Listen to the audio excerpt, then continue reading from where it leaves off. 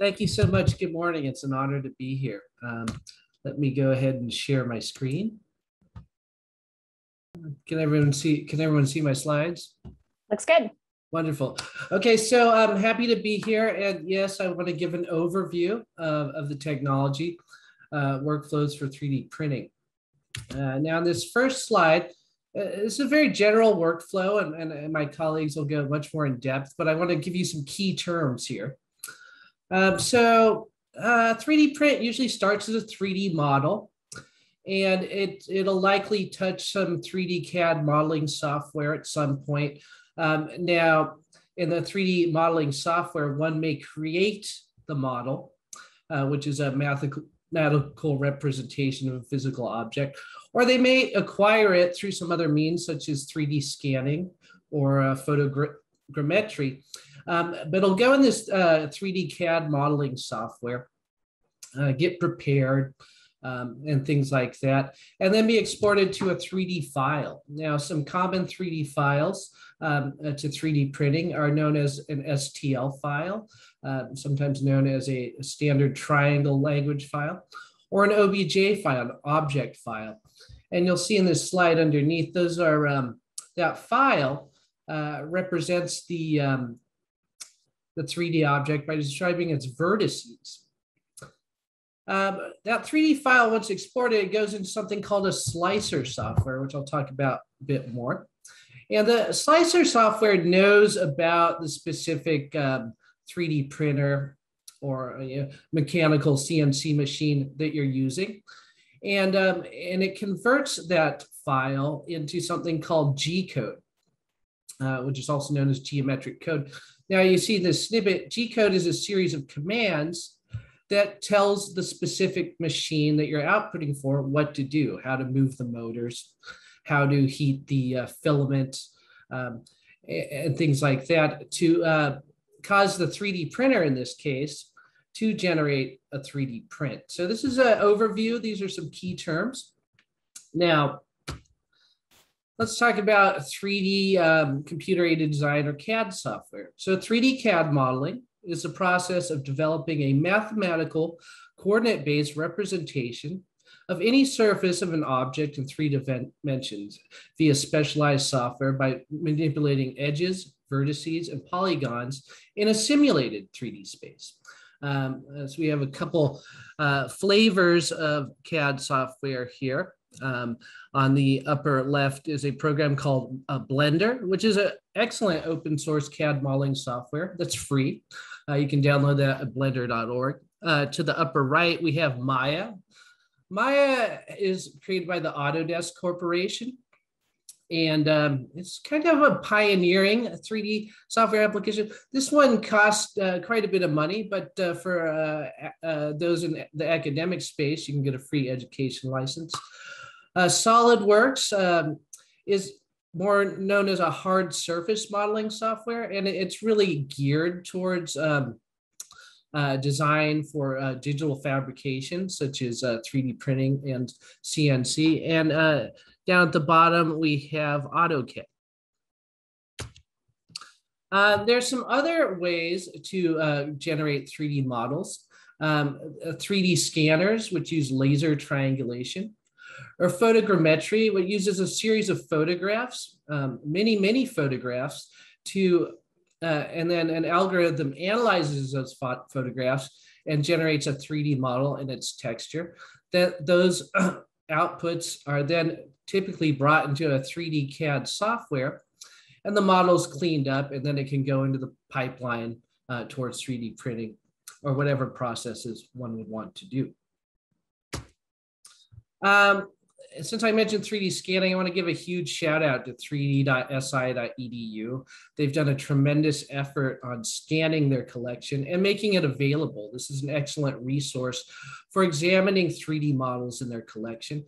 You can also download them as many different formats, OBJ, STL, and an augmented reality format known as USDZ. So if you're looking for models to examine, to study and play around with, this is an excellent resource. So I'm very happy to give a mention here. Now, once the model is prepared in your CAD software, it needs to go to a 3D file format that represents all the coordinates of the model. And so one of the really common files, and I'm going to get this more in depth in my later session, is an STL file. STL is a file format created by the company 3D Systems. It has several backronyms, such as standard triangle language or standard tessellation language. And the file format is supported by many software packages. And so it's widely used for rapid prototyping, 3D printing, and computer-aided manufacturing. Now, there's another common file format called OBJ or object file, and that's often used as well. I have a session a little later today where I'm going to go into depth into both of these file formats, open them up in a text editor, and show them to you in a CAD program so you can see the differences and know more about these files. Once the file is outputted as a 3D format, it goes into something called a slicing software. Slicing software, the slicer, or also called slicing software, is a computer software used in the 3D printing process for the conversion of a 3D object model to specific instructions for the printer. In particular, the conversion from a model in STL format or OBJ to printer commands is in something called the G-code format. Slicers software, there's a lot of different ones, but they have features specific to the machine they're outputting for. Some of those features include infill density. So you can see here on the left, you can set the infill density. You know, printing out a 3D model at 100% density will take a long time, be quite heavy. And so there's multiple reasons, you may set the infill density to maybe 50, 25%, or in some cases, very low. And a slicer will have options to do that.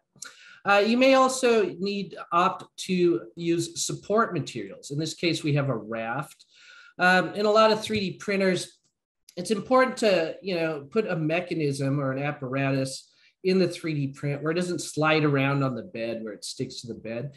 And so a raft is sometimes used for that. A raft is not part of the actual 3D model, but some extra layers underneath to keep it securely in place on the print bed. Another mechanism is called a brim. That's a little different than a raft, and it's a very thin layer of material that surrounds the actual 3D model so it doesn't slide around. And then we also have supports. So many slicers can generate support structures. And these are, well, it's a physical object that you're printing. And so if you're printing it floating in space, you have to have something to support it so that you can build up to the actual 3D model. These are some examples of supports that can be generated. And then in post-processing, you would break them off and clean them off. Slicers also have a number of different options, such as layer height, thickness of the walls, top and bottom layer thickness. Again, we have the infill. This one's set at 20%, and the pattern can change to be cubic, triangular, many different options. This will be specific to the printing temperature of the material.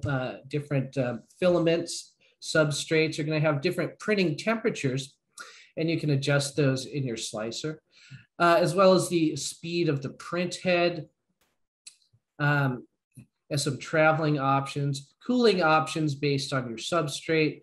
And down here, we have options for support. Of note, this is a slicer called Kira. It's free to download and play around with, even if you don't have a 3D printer.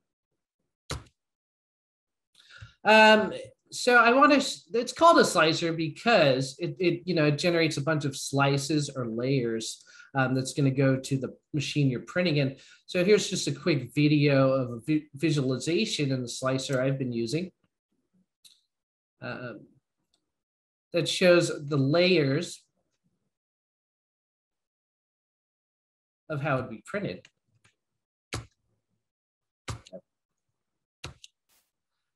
Okay, so the slicer, once you've brought your STL, OBJ, or 3D file format into the slicer, added options such as support materials, infill, all of those options, then you would typically output G code. So G code is also known as RS-274.